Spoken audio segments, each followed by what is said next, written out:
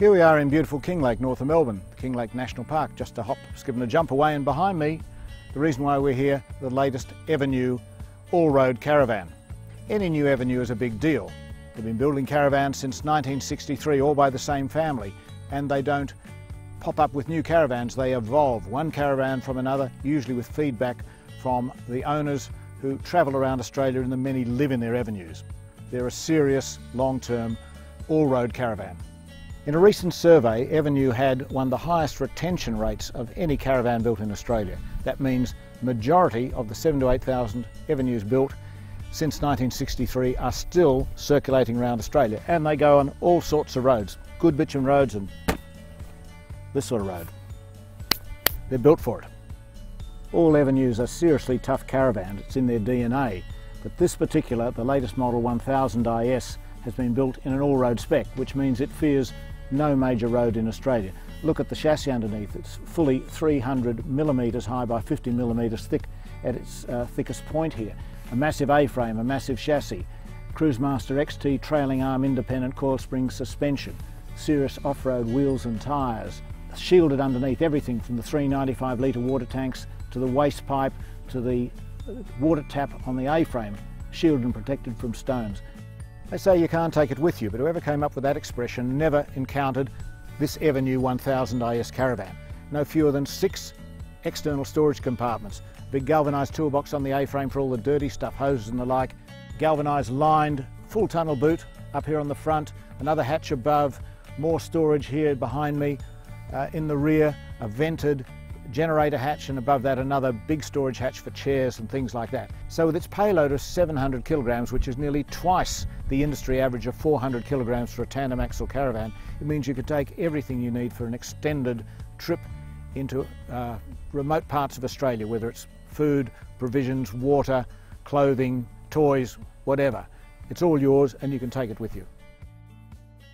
When people think Evernew, they usually think old world, timberline caravans, something of the past.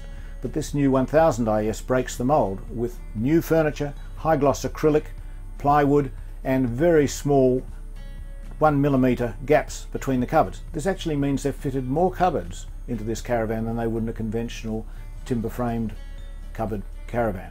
They look beautiful. The white gloss gives it a much bigger look inside than its 22'6" dimensions would lead you to believe. The transverse bed adds to that, plus this full mirror-walled wardrobe behind us accentuates that feeling of space and actually brings the outside in. So it's a very light and airy place and a very pleasant place to be in. Look, this is not a poverty pack caravan. It's nearly $94,000 and it's equipped, as you would expect, with lots of goodies to keep you comfortable off the beaten track for extended periods. The full Swift cooktop, oven, griller, of course, that's a standard. 215 litre Waco compressor fridge. It's driven on 12 volts, it's independent of any power source and will keep things really cool no matter how hot the temperature. A front-loading washing machine in the ensuite, which is a full ensuite with separate shower and toilet. And you've got a range of other conveniences here, everything from full air conditioning, reverse cycle air conditioning system above me, through to an audio system that extends throughout the caravan. It's very well equipped by the standards you would expect for a van of this price.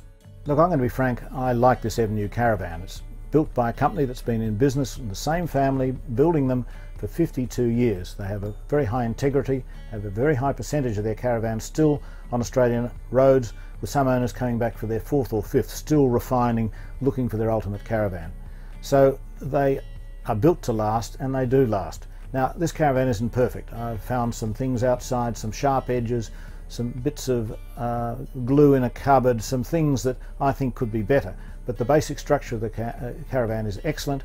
It's built for purpose, and that purpose is to go where your wanderlust takes you and to get you back again with a caravan in one piece. But you can read even more detail in Caravan World magazine.